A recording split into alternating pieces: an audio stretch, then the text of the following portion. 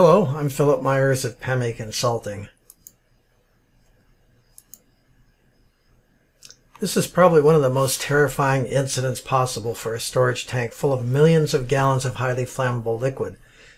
It happened in a refinery in Tehran, Iran on June 2nd, 2021.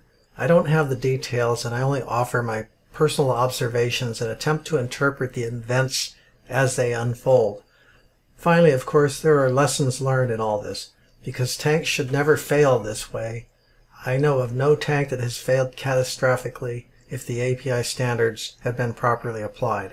In any case, you can Google Tehran tank fire and several videos will come up in new articles about this.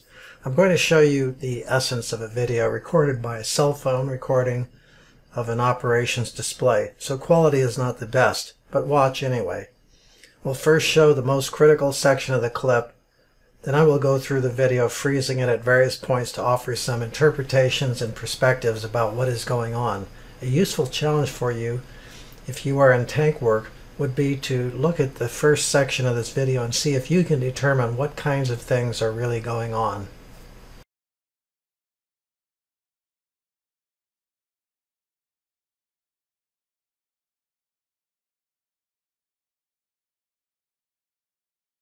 Wow, that was something. The tank appears to be a floating roof tank. Can the failure be attributed to brittle failure, excessive corrosion, floating roof problem, incomplete repair, sabotage? Your guess is as good as mine. Now watch this area carefully. Next, I would like you to notice the propagation of the shell failure going horizontal. For catastrophic tank failures, this is unusual to unheard of because there are no global axial membrane stresses. All the stresses in the hoop direction, so catastrophic shell ruptures are vertical, not horizontal, not at least until now. This indicates a possible poor horizontal joint, very low toughness steel, severe corrosion at the horizontal weld joints, or other possible mechanisms. Also notice the strange color change from white spray to what looks like liquid turning black. But as soon as the rip propagates, I would say the ripping crack is over 100 feet horizontal. But I don't believe the liquid is black. I think you are seeing a huge opening into the horizontal crack, maybe 10 feet wide at the center, and the black caused by seeing into the tank, which would be totally black due to no light inside the tank with the floating roof covering the daylight. The next thing I want you to notice is the collapse of the tank. With the liquid coming out so fast, Bernoulli's law creates a partial vacuum which assists in collapsing the walls of the tank, as can be seen by the buckling. The crack expands to at least half the circumference and the tank folds down, exposing the floating roof. It's really quick.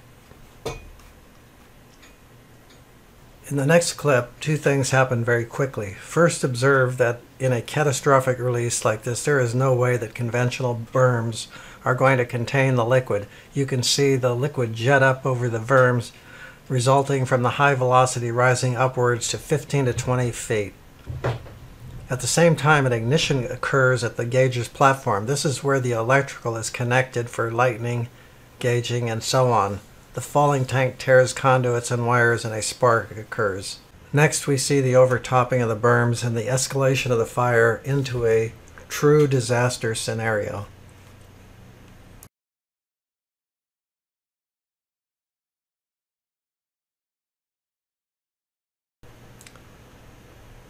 Now for the terror of this video. Never mind other tanks catching on fire, the LPG spheres are being heated by the flames. This is a classic case of the dreaded BLEVE, or boiling liquid expanding vapor explosion. If you don't know what that is, Google it. It, along with the crude oil boilover phenomenon, are the two worst nightmare scenarios for firefighters. I don't think they had a BLEVE and were very fortunate. It's incredible that dozens or hundreds of people were not killed. This is based on public information about the incident, but who knows the whole truth in this case? Unfortunately, there is no agency like the U.S. Chemical Safety Board that I know of in Iran, so formal lessons learned from this incident may never be available. Be safe, and thank you for your attention.